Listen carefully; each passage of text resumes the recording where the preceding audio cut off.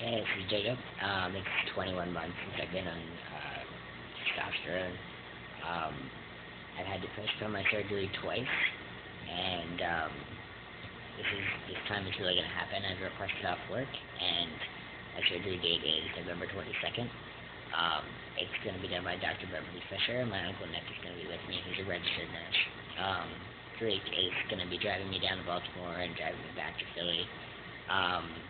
I won't be able to drive. So I'm really excited. I'm really scared. Also, it's major surgery, and yeah, I can't believe it's really happening. It feels like it is really gonna happen.